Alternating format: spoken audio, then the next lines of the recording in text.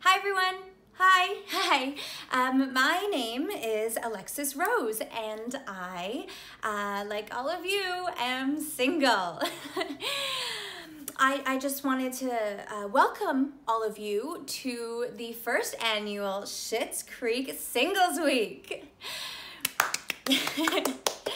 And now I know a lot of you are looking forward to the Lock and Key event, but the more I think about it, the more I feel like that game kind of sends the wrong message, because it makes it seem like as soon as you find the right key, everything's just supposed to work out, right? But life is more complicated than that. Now, I used to think that my special little lock had to be like super aggressive and come from a long line of Adriatic royalty, or have a beard and be really into the woods.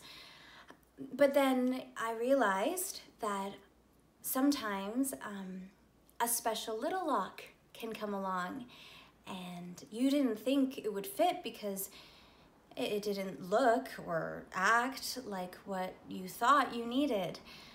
And so instead of giving it a real chance, you throw it away because it was too nice.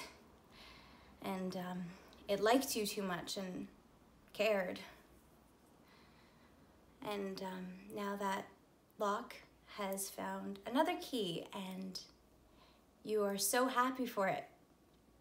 And you just need to accept that and find a new lock.